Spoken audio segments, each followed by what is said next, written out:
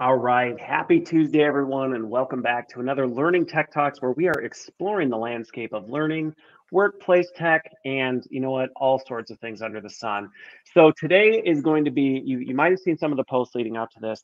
We're going to be going a little bit in a couple different directions. We're going to talk about customization versus configuration, which is going to take us a little bit down the rabbit hole of how to think about integrations, APIs. This might be a little bit of a technical conversation, but we're going to try and keep it light because the reality is this is something everybody's dealing with right now. And it's something that if you're not, you should be, because as we talk about bringing work or learning closer to the flow of work, well, part of the way you do that is you better integrate into the flow of work. So to help me navigate that conversation, I'm joined by Rob Porter from CoSo Cloud. So let's kick things off. For those of you who are joining us watching, comment in, let us know where you are.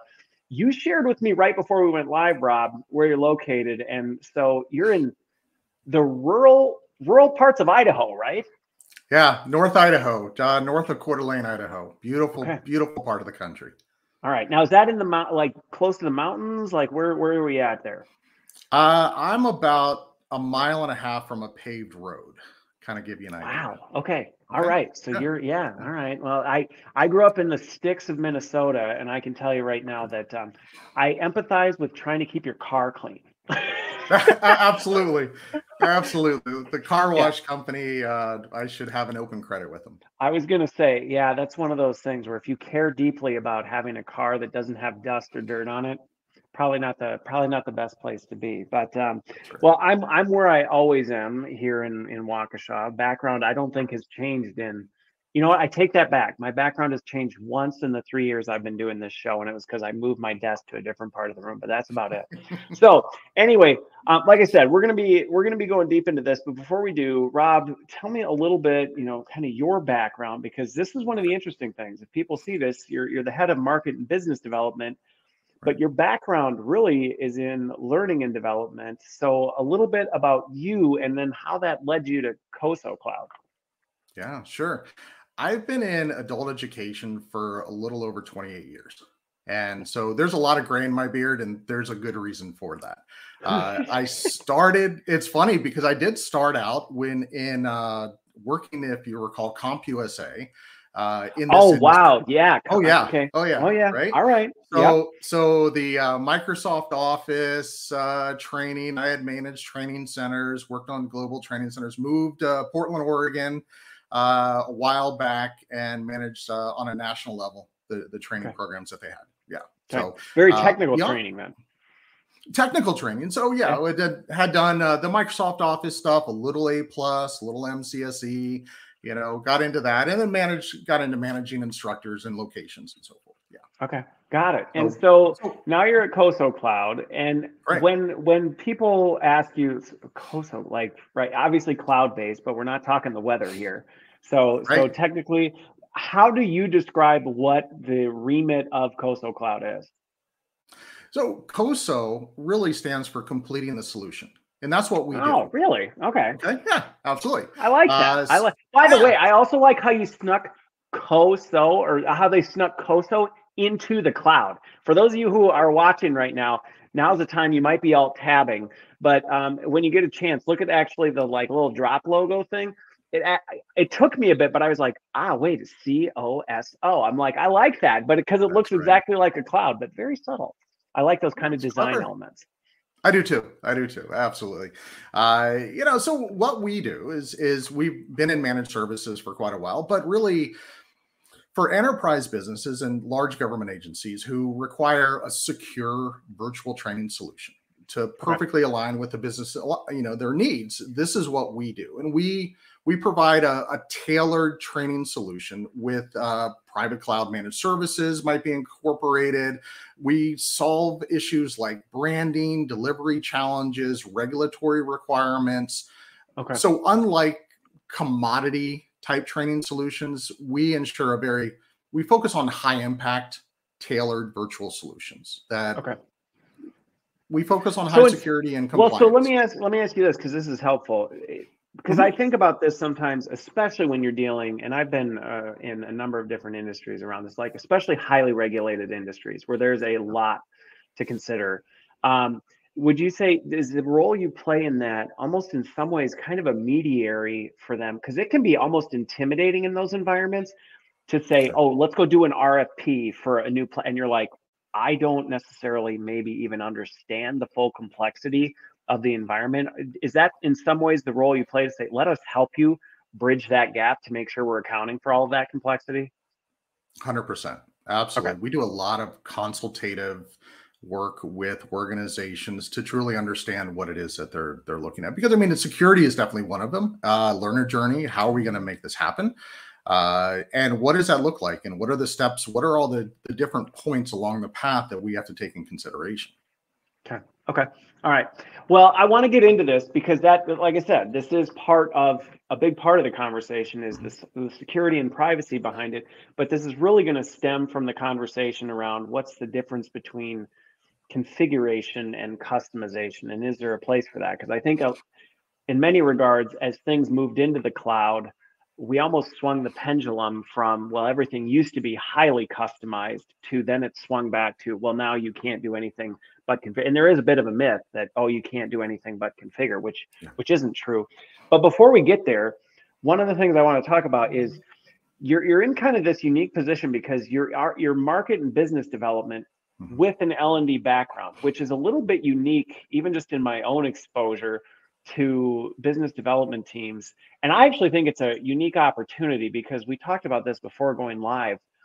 We're a really kind of odd, I don't know if awkward organization to kind of partner with. And I've been on the other side of it. I haven't been on the sales side, but I can only imagine it's not easy for sales folks to navigate learning and development if you haven't had some exposure to the complexities of it. 100%. Absolutely 100%. You know, the thing is too, because we're looking at from a business development side is our goal is to make customers successful, right? And in order to do that, we have to understand what they're going through, what their challenges are, right? And from a learning and development standpoint, and you know, my background, and I mentioned, you know, CompUSA and doing that, but I've run a company before. I've been an instructional designer. I've been an instructor for Captivate, Storyline, Camtasia, so forth. So I understand the questions to ask as far as, do you really understand your audience, right? Yeah. And how do we partner with an organization? And the best way to do it is to really understand what their audience is going through and how they can serve them. Well, because like we said, L&D is this quirky. I mean, it's quirky and it's not, because I think we're not the only ones, but we are the audience, but we also aren't. We also serve a greater audience. And so this whole, well, what are our needs and how does that balance with the needs of our end users, and how do you walk that line of, well, we want this, but does the user really need this, which we run into all the time of like, well, are we pursuing things for our own benefit or for theirs? Not that, yeah. So I have to imagine, and for anybody who's watching who is on the vendor side, I've been a big advocate that for business development people, a breadth of exposure to the complexity of our work is extremely helpful. I have to imagine that has been helpful for you, especially in the security, privacy. I mean, especially in that space, but I think in general it does. Right. No, and the perspective really is that we're here to serve those who serve. I mean, at the end of the day, the LMS is serving other people. And so we're here to serve the people that are orchestrating that entire experience. Okay. You know, it's funny. I I love the way you said that. We're a service organization, which I remember one time in a panel, and we were talking with some other learning leaders, and there was actually almost a visceral reaction to that. You know, it was like, no, we're not, right? We are a business strategic partner. And I'm like, okay, service is not a bad thing. And I hate when it's perceived as this negative, like, oh yeah, you're less than. I'm like, no, actually being in a service, you're an enabler. Like we should actually lean into that instead of try and push out of it and go, no, we're completely independent. We don't serve anyone. Because we have I'm like, well, yeah, if you really want to isolate you from your business stakeholders, that's a great way to do it, is to say, I'm not here to serve you. I'm here to tell you what to do. Right. Well, you know, here's the deal. Zoom out. Just zoom out. Right? Yeah. and understand what the total ecosystem is, right? Yes. Okay, so let's transition the conversation a bit into where we were going a little bit more on the technical side. But like I said, please ask Sure. questions along the way, because if we get too technical, I will try and keep us out of that hole. But if we do and you go, I'm not sure what you're talking about, then Right. folks, comment in and pull me back. I'll definitely pull back or even revisit things. But let's start the conversation with this. How do you define? Because it was really helpful for me and actually my stakeholders when I actually started separating configuration Mm-hmm. from customization. It actually was a really helpful way for people to illustrate, oh, okay, I kind of understand how these two. So how do you define the difference between a configuration to your learning architecture, your system architecture, and a customization to your architecture? Absolutely. So when we look at configuration, we look at utilizing the existing native capabilities of the product, Okay. right? So in some cases, it may be, hey, you can swap out a logo, or you can change this color, or you can change this font, or you can move this widget around the screen, right? So I would look at that through the lens of a configuration. Now, when we get into customization, we look at how do we extend the current capabilities, right? Okay. So it's great. Okay, so maybe there's a product out there that allows you to swap out a logo and change maybe the header, the banner, or whatever. However, does it change that entire page? Can I add additional effects to it? Can I add other branding in there? Or is that product, for example, just look at style guides, for example, and you look at an organization style guides, and maybe the edges of windows or pictures are squared off and sharp. Does the LMS represent that, right? Are Yep. we rounded and drop shadowed? What is that? What is that experience? And Okay. a lot of these organizations that we work with, I mean, we're talking global enterprise organizations. They have worked very, very hard for their branding. That's how they're known in the industry. And it's Okay. important to carry that over into that other experience. Okay, got it. Well, and then if you start dealing with extended enterprise, then that only further makes that branding, that marketing that much more important, because now you're saying, well, this is going in front of a customer, so our brand has has to be part of that. Now, before we go down Right. that, because again, I'm telling you, this is going to be, we'll have to pull the rabbit back out of the hat. But I am curious, because you work with so many different platforms, and even just my exposure to it, Mm-hmm. I've seen a trend with configuration. There was my perception, and I'm curious if you're seeing something different, is for a while there, the configuration was extremely limited, right? When things Mm-hmm. first started moving into the cloud, it was extremely limited. Like you said, you could maybe change a logo and the banner color at the top, and that was Right. about it, which felt extremely restrictive. I mean, it was great if you were an Oh, yeah. administrator, because when you got all the requests for like, can we do this? Can we do that? You're just like, nope. Right. Yeah. No. I Simple can't. I answer. literally Right. can't. I can only do this one thing. I've seen this pendulum swing a little bit more towards the middle, where a lot of the platforms and tech that I see now, they have some more robust configuration capabilities than they have in the past. You can do more than swap a logo, maybe change that. But where are you seeing it now? Is our organizations really kind of leaning into this configuration, or do they kind of draw a line at a certain point and then say, you want to go beyond that? This is outside our game. Right, right. Yeah, it gets to a point where it's how much of an impact is it in the experience, right? And how large of an audience are we dealing with? And I see very large organizations who have a small audience for a specific, let's just say, pet project or a limited focus, right? Yep.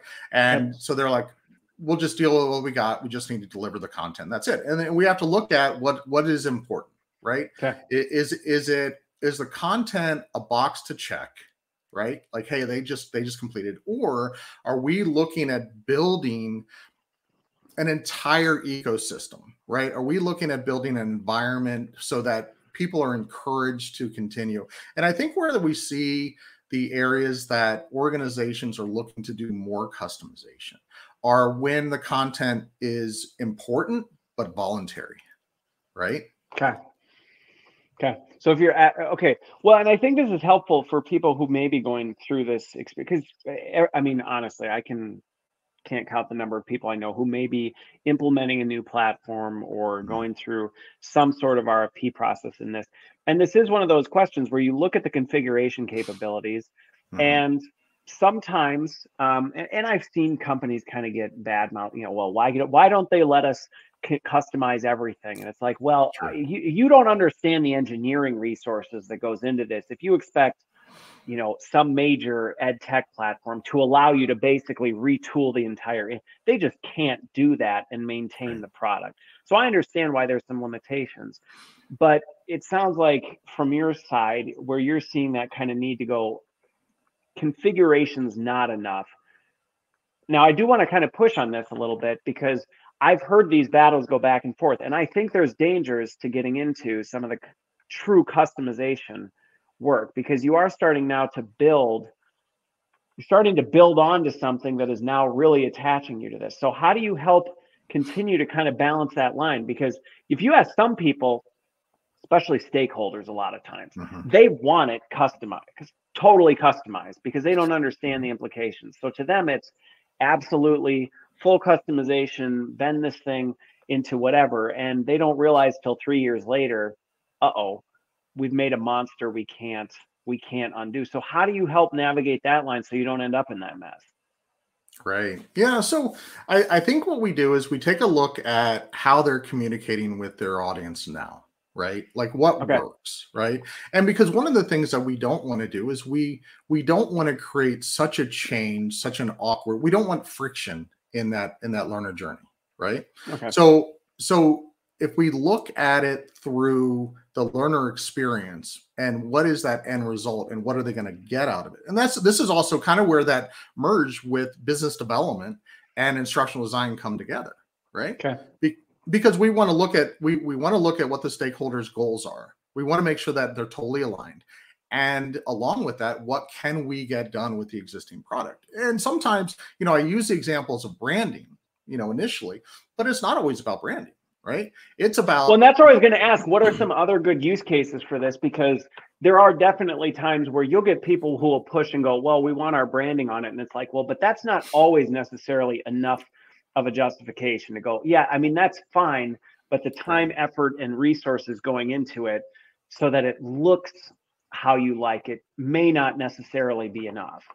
100%, 100%. I'll give you a great example. So I'll do a name drop. Okay, so we do a lot of work with NVIDIA, Okay. and the NVIDIA audience, historically, the communication and education and sharing of information historically has been through YouTube, and it's Okay. been this live stream Even with event. employees. Oh, even with employees, but we're talking about like enthusiasts. We're talking Okay. about people that are Well, out in the yeah, I mean marketplace, the right? gaming culture is very much, I mean, I used to be a part of it. Yeah, you were either in Right, Nvidia or you were in ATI, and right. you That's didn't right. you didn't Yep. cross lines. No, no, no, not at all. But I mean, we also talk about education of like, what about all the Best Buy employees? What about all the people that are in retail that are selling the product? Okay. That they have that experience, that they understand what motivates, what drives. And frankly, a lot of those individuals are also enthusiasts of the product itself. Right. Yeah. So historically, the communications and the trainings and that sort of point to point knowledge transfer had been through live streaming. And that was, Okay. that was a great So way that to was do an it. So existing medium in the organization, which again, it meets the culture, because that 100%. gaming culture is big. I mean, Mhm. people line up for the newest NVIDIA product coming out, just like they do the iPhone, where it's like That's you're right. waiting to get that thing. Okay. That's right. Yeah. So, I mean, when we look at that, and so from taking on that instructional design lens, we do not want to change how they're currently, what's currently successful, right? It was Okay. successful, but we needed to move on, right? And so we looked at that. We looked at what the learning systems that they were using and how they're able to deliver, and there was no vehicle for live streaming, right? As a result. Yeah. Which is So probably true of anybody watching or listening, that live streaming absolutely. capability is not a native capability in any LMS I've encountered. If I'm wrong, call me on it, folks, but Right. I've yet to see one, and I've seen a lot of LMSs. It's not one of their priorities. No, no, it hasn't, but it was an important aspect of that experience for that organization. And we didn't want to make that change. We wanted to continue. You take what works really well and you extend that out, and then you keep adding more things to it, right? Okay. And so that's how you build these systems and have this evolution of a learning experience. And so what we did is we looked at that, and this moves into customization because the learning systems didn't have a way to handle live streaming. So what we did is we were able to integrate, and what we do, one of the things that we do for our customizations and working with organizations is we create we call them headless LMSs. And there's been the phrase That's probably of headless a term people would be familiar with, kind of a headless LMS.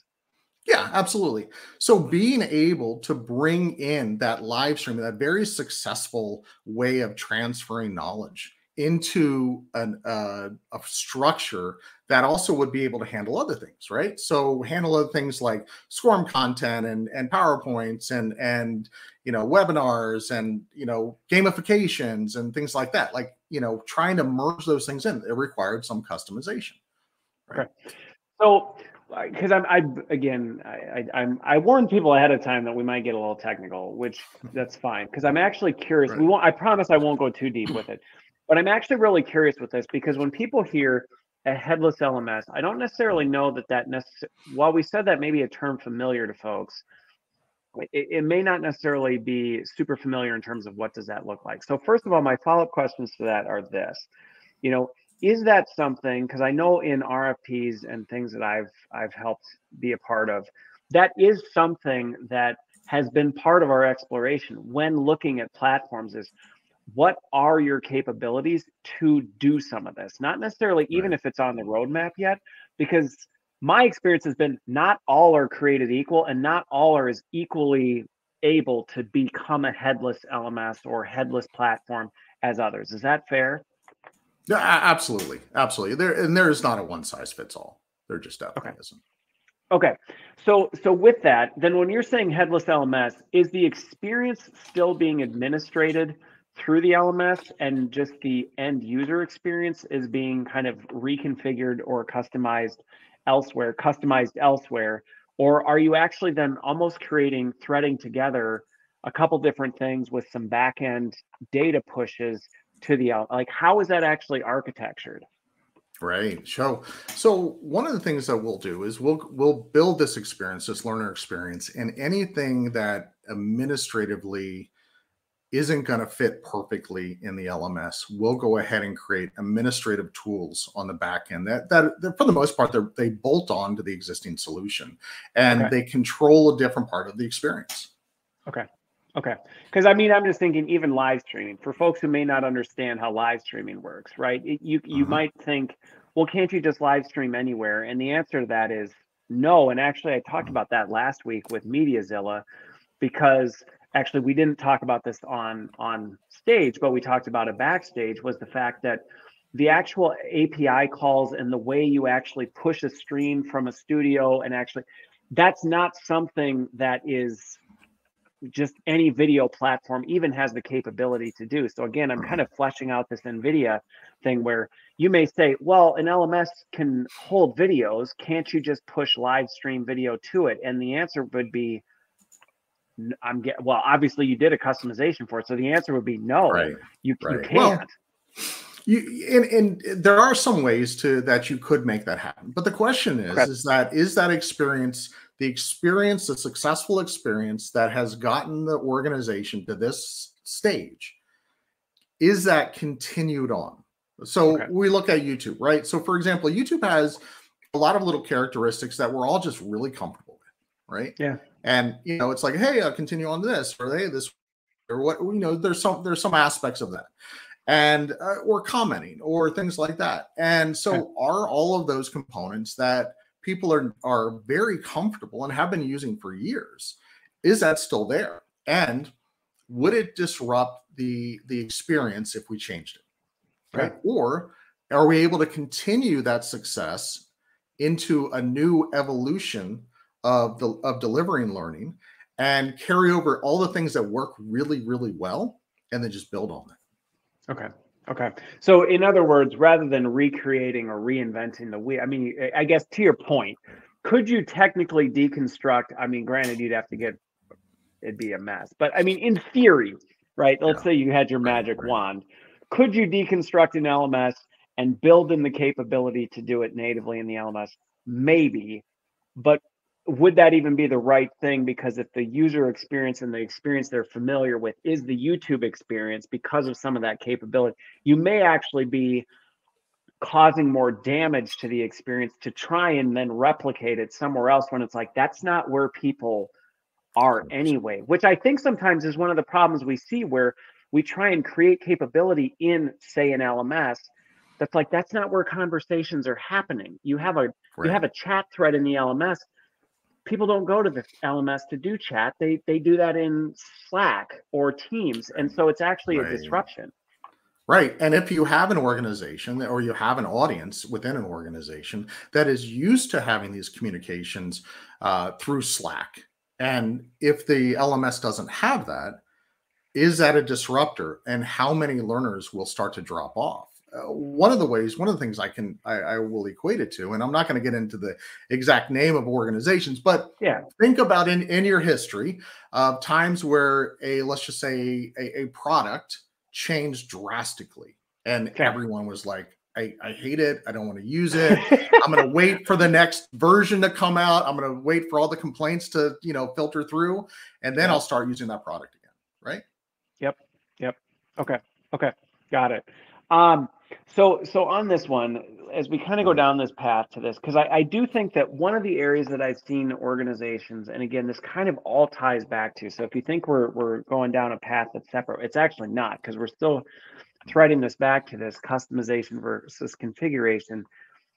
One of the things that I've seen kind of position the solution to, well, we are only configurable, but we have API calls. We have custom or integrated third-party API calls, which I think it's absolutely something. If you're looking at learning tech, yes, you should push for that and look for that, because don't underestimate the effort of, if there is zero existing API, you're basically carving a new path.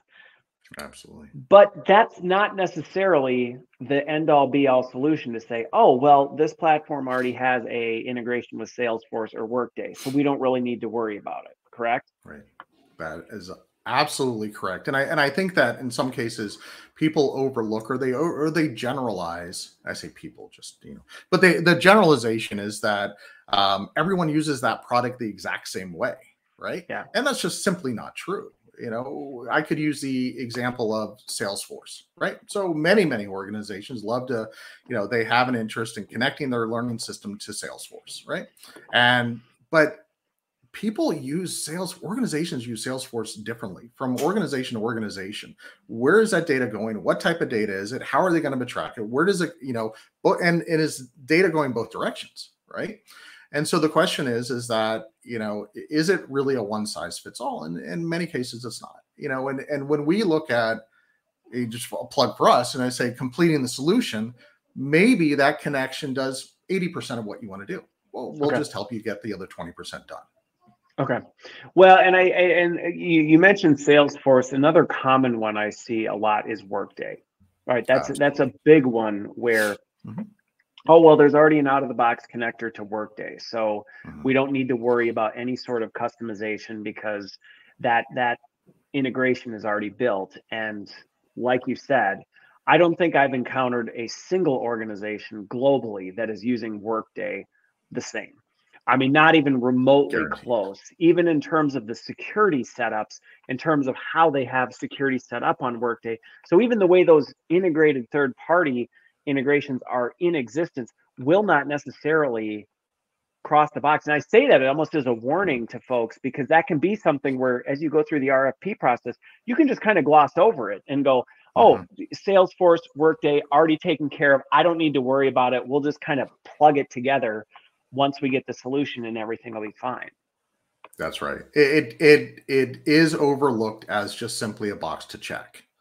And that's where a good business analyst will come in and assist as well. And that's, we have fantastic team of business analysts that really kind of go through and those questions flesh out. And sometimes, we'll have the customer will say, well, okay, let's just have one meeting about this. Well, then the questions come out and all of a sudden it's like, okay, well, we need another meeting. We really need to dive deeper into this because we didn't really understand all the components that are actually involved.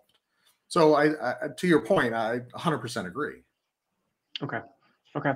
So let me ask this, because we've talked about some of these different things, and where I want to get a little bit further on is kind of the security implications of this, because this can sometimes, you can run into it, and all of a sudden your CISOs, or honestly, even some of the vendors this is a good question to check with, even with other vendors, to go like, well, where do you sit with this? Because you can run into some real headwinds thinking, oh yeah, we'll just go down this path. But before we do, right, I'm curious, have you run into situations where you've actually had someone go, we need to customize the bejeebers out of this, and you've actually walked them backwards and gone, I actually don't know that that's the right, like, are there times where you go, maybe not at all, but where people have kind of over assumed what they need to do from a customization, and you actually step back and gone, I actually think you may be overthinking where you need customization. Yeah, or taking on too much at once, right? Okay. And I think we always want to respect what their goals, desires, ambitions are, and those come from different places as well, right? They come from different parts of the organization. They come from different people within the organization, and sometimes the perspective is, why don't we look at a phased approach? Why don't we take this on where it's digestible, it's manageable, and ultimately you will be successful, right? So what I don't want them to do is spin a whole bunch of plates and try to manage everything, and hopefully, all these different perhaps risks, or maybe the risk could be a wide variety of things. It could be testing risk, it could be timing risk, it could be, there's all sorts. So we want to take some time and work with the organization. Ultimately, our focus is about reliable and accessible training. And how do we get to that point? Does that happen in 3 months, or is that over a period of time that will ultimately get to your final goal within a year? But we just have to stage this out. Okay. So is it fair to say, and I guess this would probably be my guidance on it, but I'm curious if you have a different perspective, that let's say, again, I'm fleshing out use cases here. You're implementing something brand new. It may not be the right time to make all the determinations around all the customizations that you may want to do out of the gate, because that just, to your analogy of too many plates spinning, it's like, listen, we got to get this stabilized first and really define where there may be times. And I have no doubt that there may be times where you go, but there are some super urgent ones that we need to. But is that fair to say that it might be a little early, if you're just in the early stages, to start diving deep into customizations? You can say no too, because I'm also curious what you've seen with folks. No, there are aspects. And it's what's coming up. Right. So we may have an organization. It's really kind of like, who's I'm going back to all my instructional design kind of, ideas and honestly, listening to you, the process is very similar to what we should be doing as instructional designers. Like, you're asking all these, what is the desired outcome? What are we trying to do? How do we weigh that against the resource? Like, how do we actually define that, and then back into what should we do, instead of saying we should do this and then figuring out what the implications are? I dive deep into my instructional design background, doing what I do, right? And it is, what are the impending, what's coming up, like, and how important is that? Who is the audience? Who we're reaching? How many people are we reaching? How are we connecting with them? What sort of devices are going to be, being used? How are we going to, put in these controls? Security wise, this is a big part. So yeah. I think that's what we look at. And there are times where we say, let's just take a step back And there are other times where we're like, okay, and it could be something that, hey, you know what, we've done what they're asking to do, and we can just we're comfortable replicating that, right? Okay. And that could be one of the considerations. Just as if you were a storyline, design developer, and someone had said, "I want this cool animation." If you have that animation in your back pocket from a previous project, then you're like, "Oh yeah, hey, I feel comfortable delivering it within a certain amount of time." But if it's like, "Ooh, I never seen that before," right? We've never done this one before. Right. Yeah, Okay. exactly. I mean, so there are all sorts of variables associated with that decision. Okay. Okay. Got it. Here's another one that just kind of comes to mind that I would love, because a lot of times what I see is, and I get it, and I understand both sides of the coin on this, but a lot of times there's this idea that, well, the system doesn't work the way I want it to, so we'll replace it, right? We'll replace it and get something else, and then that will fix it. And there's a time and a place for that. And I absolutely advocate for that in certain situations. But then other times I've found people end up with the same problems with a slightly different flavor. It's like, well, now you have terrible tasting chocolate ice cream instead of terrible tasting vanilla ice cream, but you didn't really fix it. Are there times where you've worked with orgs where rather than even necessarily completely unbolting this, because I think so up to this point we've talked a lot about, well, maybe kind of you're bringing something new in and then you're deciding, where people have gone, we have an existing system in place, we're not necessarily getting the horsepower out of it that we'd like, rather than throw the baby out with the bathwater. Is that an appropriate use case then? And have you seen that where you've actually been able to kind of resurrect what may have been considered a dead system through customization? Absolutely. Absolutely. And I laugh because I mean, I've had conversations with organizations where I thought I initially was going into a conversation about talking about tailoring, a system. And their first comment was, well, we just want to know what we want to ask for our RFP. And I was like, well, wait a minute. So you're totally discounting what you have now that you've been working with for years. But why? And that's it. I mean, it's really getting into the why. And a series of questions. And I have another example with another organization who also was looking at moving on. And we got into a deeper conversation about it because one is I really like the company and I like the people that I worked with, right? So I genuinely want to help, right? So we got in the conversation about they're like, well, this isn't working, and our activity on the site is really low, and we're getting these comments and this and the other. So okay, well, that's good. That's good. And what we found out was that a vast majority of the audience, so the organization was looking at the desktop experience and saying that's what failed. But we found out that almost 70% of their audience is mobile, right? Really? Okay. Yeah. And it's like, oh, okay, but are we looking at the same things, right? Are we making the choices? You're looking at statistics, right? But are we diving down into those statistics to really? Are we getting into a granular enough level where we actually understand what we're looking at? Right, 100%. And that. So I mean, those are some exams. And yes, it definitely happens. And sometimes there is a need to change for sure. There's no question about it. Because, like I said, it's there's not a one size fits all. For an LMS, right? But there are ways to take a look at how they're using it and what is the path of least resistance, right? And what, from a business case, what makes sense. Okay. Well, and the reason I asked if you've actually seen and had this done successfully is because I do think, going back to your comment about how, sometimes the decision has already been made, we need to replace the system. And it's like, how did we come to that conclusion, right? How did we come to that conclusion? Is that really the right conclusion we should have come to? And did we explore, well, what could we do with it? Because I don't think it's always taken into account the time and resources associated with making a major system change. And, especially when you consider the back end side of it, if it's like, well, if ultimately you're buying a new system to create a cooler front end for your end user, that may be a very time consuming, expensive investment for something you may be able to solve through other channels. That's right. No, you're absolutely right. You're absolutely right. And looking at their decision making process and what influences and how they're weighting their various decisions as well, and where do they come from. In some cases, I've seen organizations where they just don't like the vendor, right? I just don't like them, right? I don't like the people I talk to, right? Okay, well, that's great.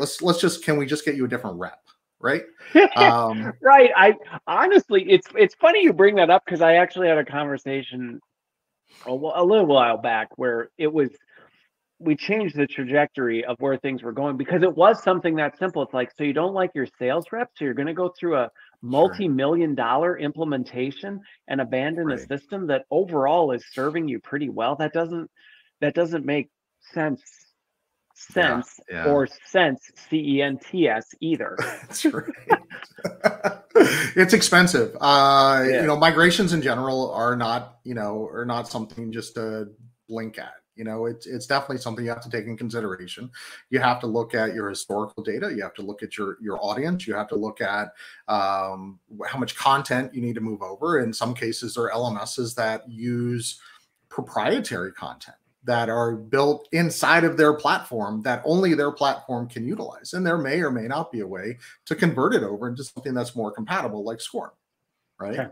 Well, and that's actually, so let's talk about that one a little bit, because this is one of the things. Well, no, because this is a legitimate risk that I see organizations treading into, sometimes without recognizing what they're treading into, in the sense that I understand the desire for a more integrated experience. Totally understand that.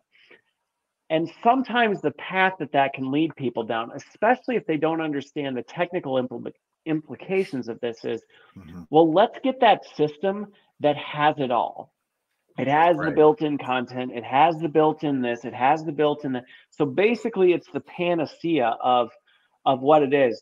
And it gives me a little bit of agita when that happens, because I go, do you understand the implications? And to your point of what you just asked, do you even have the ability to disconnect this or access it through any other channel? Because there may be so much depth of integration that you actually can't untangle this. So you truly are committing to the experience. Right. No, absolutely. Absolutely. And we find in some cases where an organization may already make the determination that they're moving on from an existing LMS, and they're going to move to a new LMS, and they're drawing a line in the sand with the vendor and saying, we're going to be done by this time, without going through the full exposure of what that means, right? And how long it's going to take, right? So, and really analyzing all of the variables associated with it. So, within an LMS, you have your users, you have your content, you have your connectors to other types of content, you have your connectors to other types of platforms, like fleshing all and this if you've done customizations on that, you have those customizations that are built into this now. That's right. And truly understanding what their business rules are, and does leaving the existing LMS solve what you're trying to do to mirror or to integrate your current business rules, right? Will another LMS actually solve that? Or is there something else that we need to do? Right. Okay. Well, and I'm just again, I know this is kind of, I knew we'd kind of go down some interesting paths, but this is really important food for thought, because there is tremendous pressure on learning leaders right now to make a lot of these decisions, to pick the right system, to build the right ecosystem.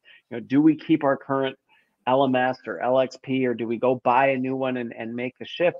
And on paper, sometimes those decisions can look far simpler than they actually are when you get into it. And this is where you hear these just migration nightmare stories, where someone says, I just thought I was switching LMSs, only to find out. And one example of one actually that recently came up with somebody I know we were talking about, they had in many ways been grandfathered in to a lot of like you said, legacy business process and security protocols. And it was almost like disturbing the dead a little bit, because now they were switching systems, and they were now going, this was now on their CISO's radar, and they were, doing a full, in evaluation of the capabilities. And suddenly all these things that they were like, oh, we were kind of okay, but we just like kicked the hornet's nest now. And this is bringing up things that we really were not looking to bring up necessarily. 100%. Absolutely 100%. And it's really important for any sort of L&D professional to make sure that they have extremely close ties to IT and all aspects of IT, right? And even as someone I've built over a couple hundred hours of content, and I always make sure that, especially in the early stages, when I'm talking, 15 years ago, building content, where IT and some of the technologies didn't always jive, right? Okay. Yeah, and no, they didn't. Right. And so it was crucial that the L&D professional always made sure that IT was their best friend, because at the end of the day, your stuff lives on their space. It right? does. And Yeah. so really understanding that and having that partnership in there is crucial.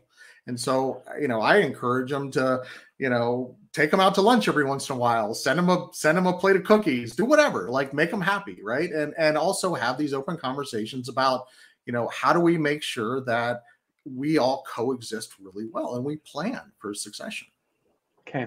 So let me ask you this, because I will tell you inevitably, and I'm curious how you integrate and work with these folks, because some of the stuff we're talking about, one of the things that, I remember in my early days of getting into this, there were a lot of things you don't know what you don't know, right? The unconscious incompetence, where, we're talking about things that some people will be like, I have no idea what you're even talking about. We're talking about API calls. We're talking about, all these data validation things. And I wouldn't even know what questions to ask.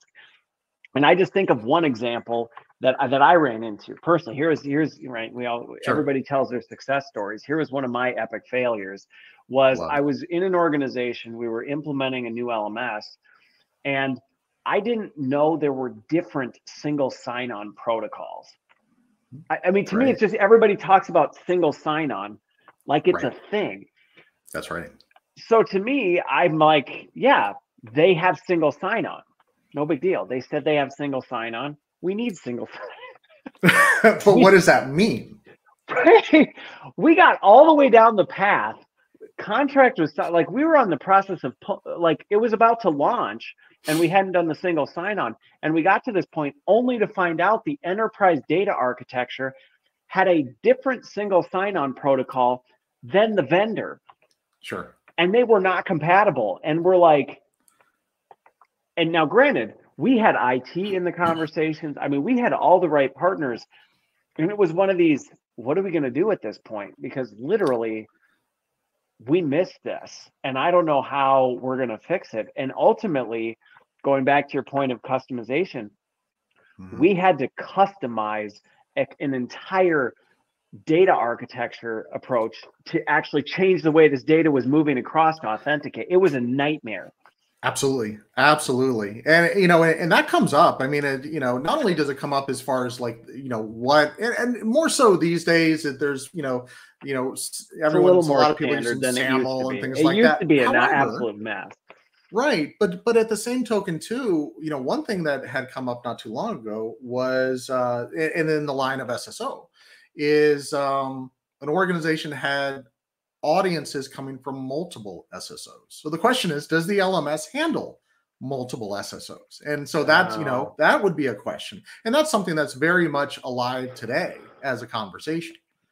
That is, especially, well, and again, we talked a little bit about it at the beginning, but you think about, organizations who may be doing extended enterprise, or they may have contractors that authenticate off different things. And you look at, how are people actually authenticating into this system? Right. And do they even have the ability to set up multiple ways of doing that? And if not, there's no choice but customization, because you can't just say, well, make it happen, because that vendor's not going to go, we're not going to build that for Right. you. I mean, that's Right. not a typical use case. No, and actually, this is I'll plug one of our applications. So we build subscription applications that virtually bolt on to an LMS, right? And one of the things, we have a product called Gatekeeper, and Gatekeeper is a product that allows an organization to have a custom login interface, but we can handle multiple connections, or even where you're going to connect to, right? So we become, as the name describes, we're the gatekeeper. We can manage all that, right? And so those are some of the things that we come across. And as we come across them, we then build products on top of that. We're like, okay, hey, there's a need for that. How can we replicate there's this that? niche use case need in the industry. Absolutely. That the vendors aren't necessarily going to say, this isn't big enough because we don't have enough customers doing it. But it is frequent enough that you go, I mean, this is a problem in the industry. Somebody needs something to be able to do this. That's right. That's right. And that's some of the things that we do is we build these subscription products. We have, other ones. We have a reward system product that we're able to take gamification points and put them into a wallet and allow them. And we work with a third party organization that has a global connection for serving rewards. Right. Okay. And we're able to do that. I look at this, when we look at gamification, I always typically look at, it's either transactional. It's like, hey, you do this and then you get this, right? And that's it. Or I use the example of skee ball, right? So you ever play skee ball? You go to the arcade and little ball goes through, right? And you get the tickets and the points, and you go up to the counter. Go to Chuck E. Cheese and you get the garbage that your parents are like, that's right. We're seriously going to keep this in the house? Absolutely. I look at, the kids have the armfuls of tickets, right? And they go up to the counter. So anyway, but I look at the skee ball, and that's the gamification point. So how do we leverage that? So we have a connector that we can go ahead and do the connectors and have a virtual wallet that allows an organization to provide rewards that they wouldn't, maybe their LMS doesn't provide that. Okay. Well, and my headset's doing that stupid thing again where it's muting me randomly. But it is one of those, we talked about this backstage, where gamification, because again, we talked a little bit use cases. You talked about NVIDIA and the way they needed to integrate live streaming. But to me, gamification is one of those use cases where you go, every enterprise has some sort of rewards and recognition system in place today. It's something, whether people can, they get things like that. And a lot of LMSs have started saying, well, we'll build a gamification or a leaderboard or some sort of capability, into this. And a lot of times it is almost this disconnected, okay, so I got a bunch of imaginary points. I just think of Drew Carey, on whatever, where he gives out like make-believe points for how they do their, 5,000, and you're like, what is this? I mean, people aren't necessarily, and then we're wondering, we're like, see, gamification doesn't work. And it's like, it doesn't work. You didn't offer them anything. You gave them a bunch 100%. Of make-believe points that have absolutely zero value in the organization. Oh, they can get a learner badge. Well, what does that translate to? Nothing. That's right. So I think that is one of those really good use cases where you go, okay, so how do we better integrate into our recognition capability? And again, we talk a lot in our industry about how do we reward and incentivize learning? Well, you're not going to do it by creating your own ecosystem of things that really the rest of the org's like, yeah, I don't care about your leaderboard because it doesn't mean anything to me. Right. No, absolutely. And maybe we'll get on a call another time and just kind of talk about it. But from my perspective and from someone who's been building e-learning content for so long, the challenge has not changed. The challenge at a very, very base level for e-learning is, how do you make the intangible tangible, right? And that's where we get into the conversation on gamification, right? And that's totally aligns with what you just said in regards to the points. Hey, they're make-believe points, but they're still make-believe. Right? Yeah. Why do I care any more about make-believe points? Right? Yeah. So, and this just goes back to what we've been saying about when we say learning in the flow of work.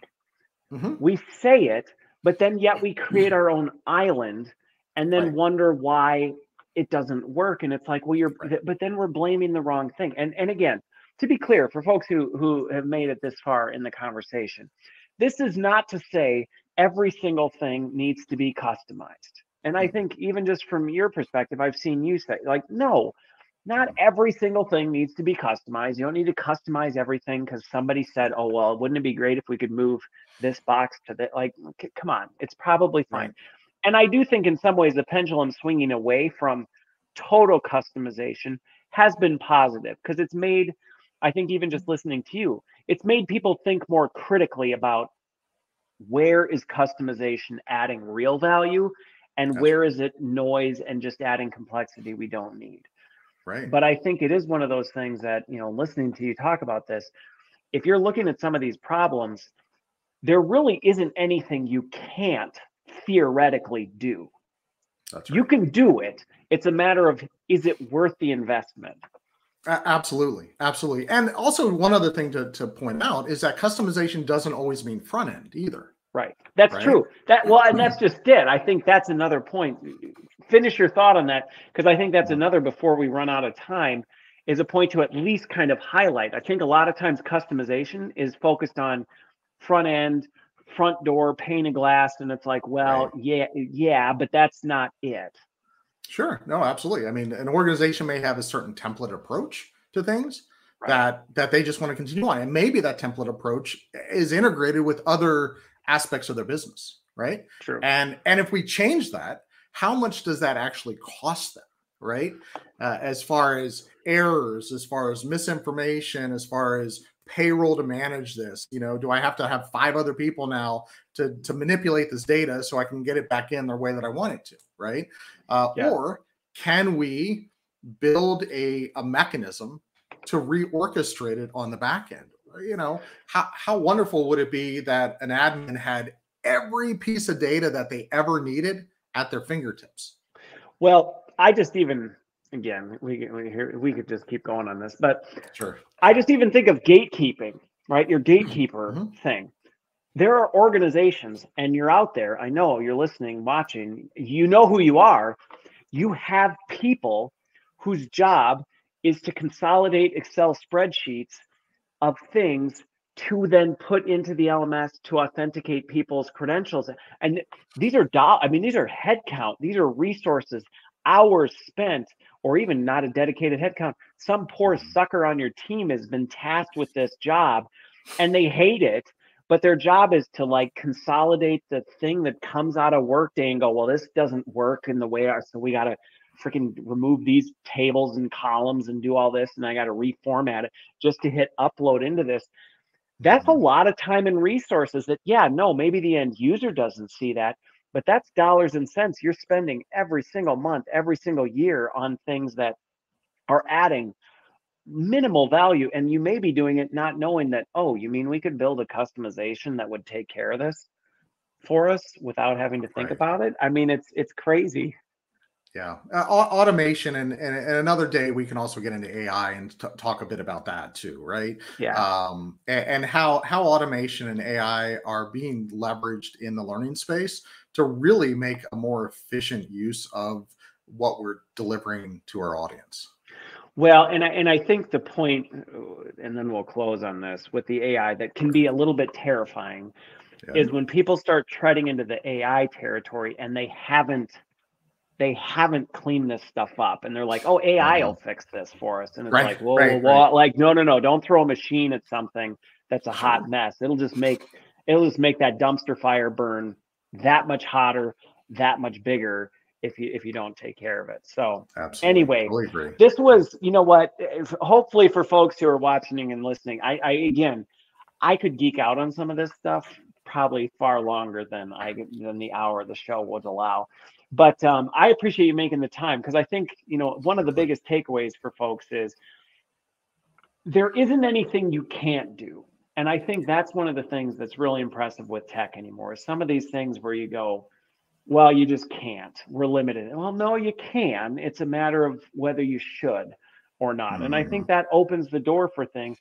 And I think the other one is there may be a lot of things that you're doing today that you may actually be able to solve for much more efficiently and at probably a lower cost if you actually were to start doing the numbers on what you're spending on this.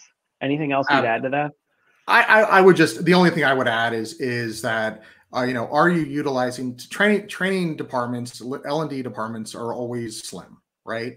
And so yes. Understanding how your resources are being leveraged is crucial, and to be able to offset some of those responsibilities onto something that could be automated to allow your resources to do other things that you need that department to do in order to grow is definitely worth looking at. Yeah. Well, and I think the point of taking the critical thought and time that you just demonstrated, similar to what we do with instructional design, to say, let's actually talk about what we're gaining out of this and what the business case is and some of these things. And it may not be as expensive as you thought. Yes, if your use case is, wouldn't it be cool if we could make the background pink instead of purple? Like, well, that may not necessarily garner a ton of attention.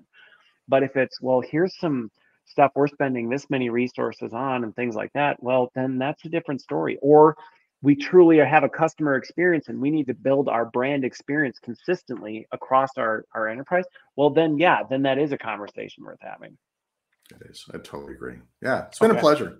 It's been an absolute pleasure, Rob. I appreciate you making the time today. And I know we had to move it once before, and it's been a while, but now we finally had the conversation. So thank you for those of you watching and listening. Hopefully this at least changed your way of thinking a little bit about the whole debate between customization, configuration, and actually what's possible today. So thank you for the time, Rob, and I hope everyone has a great week. Thank you.